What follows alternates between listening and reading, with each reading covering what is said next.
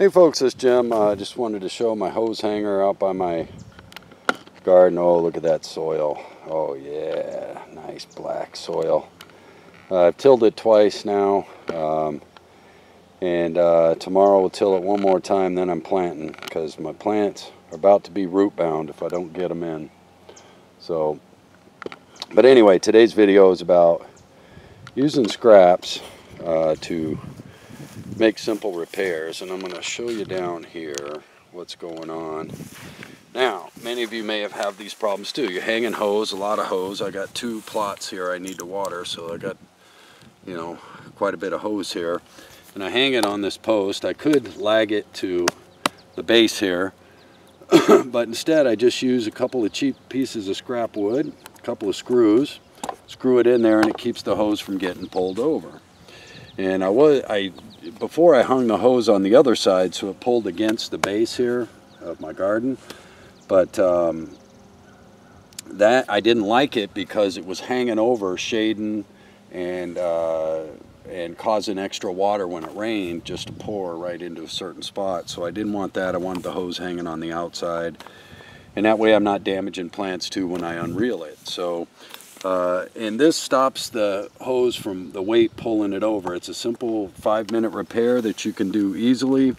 It gives your post more stability, and it's utilizing scrap wood. I'm all about reutilization of whatever we can, recycle, reuse, right? And if it ever goes bad, well, I throw it in the fire pit and burn it, right?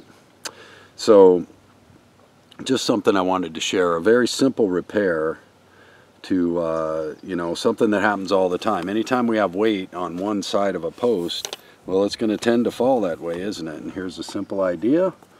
Took me 5 minutes and a couple of pieces of scrap that I had laying around. And so maybe some of you are having a problem with some lean-in stuff, and you know, this is a simple idea that you can use scrap wood to fix and a couple of screws, and there you go. Yeah, so just wanted to share that.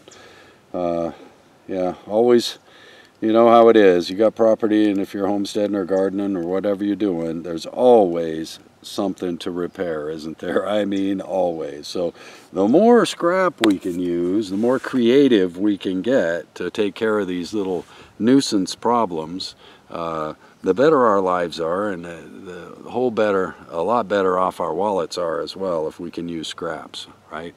So I hope you're all doing well, and hope life's treating you good. Soils, it's looking decent, but I got to till one more time. We've just had so much rain.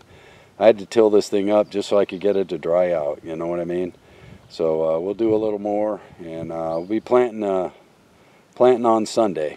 So I'm going to till one more time on Saturday after another 2 days of sun. Thank God, finally 3 days of sun in a row.